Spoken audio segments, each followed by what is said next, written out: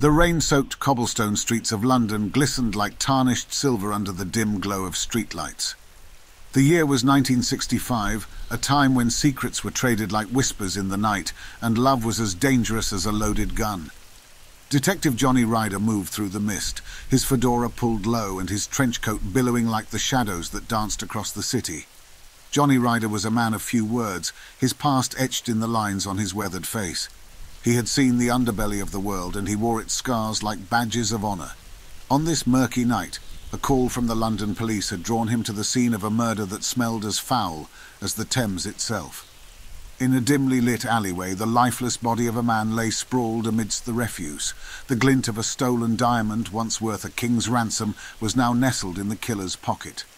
The victim's identity was as elusive as the truth, a puzzle that Ryder was determined to solve.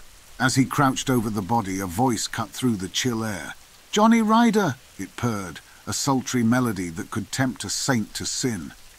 Ryder's eyes lifted, and there stood Maisie Monroe, a woman whose allure was as intoxicating as a shot of whiskey on a cold night. Maisie's red lips curved into a smile that held a secret. She was a vision of beauty and danger, a siren whose song had the power to drown a man's reason. Her eyes held a mixture of longing and desperation as they locked onto Ryder's. "Johnny," her voice trembled, "I need your help. You're the only one I can trust."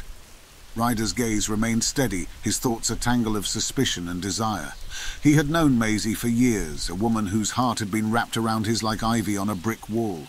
Their history was a maze of stolen glances and missed opportunities, a dance that had never found its rhythm.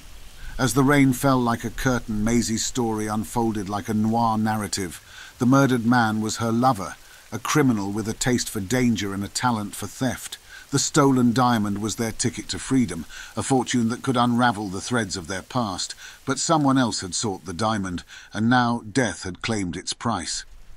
With each step deeper into the investigation, Ryder unearthed a labyrinth of lies, deceit and betrayal. The city's underbelly was alive with whispers, each one pointing a finger in a different direction. Maisie's love for Ryder was as palpable as the danger that surrounded them, but he knew that in this world of shadows, trust was a currency that could bankrupt even the wealthiest. In a final confrontation, the truth glimmered like a jewel in the darkness. Maisie had been woven into a web of deception, a pawn in a game played by ruthless players. The stolen diamond had been the prize, but it had led to a trail of blood that only Ryder could follow. With the rain still falling, Ryder stood before Maisie, his heart a battleground of emotions. "You played a dangerous game," he murmured, his eyes locked onto hers. Maisie's gaze held a mixture of regret and longing. "I did it all for us, Johnny." Ryder's hand reached out, his fingers brushing against her cheek. "Love isn't always enough," he whispered, his voice a lament for a future that had never been. As the rain washed away the sins of the city, Johnny Ryder walked away from Maisie Monroe, his steps echoing through the labyrinth of London's streets. In a world of smoke and mirrors where love and danger danced a deadly tango, he had learned that even the brightest diamonds could leave the darkest stains.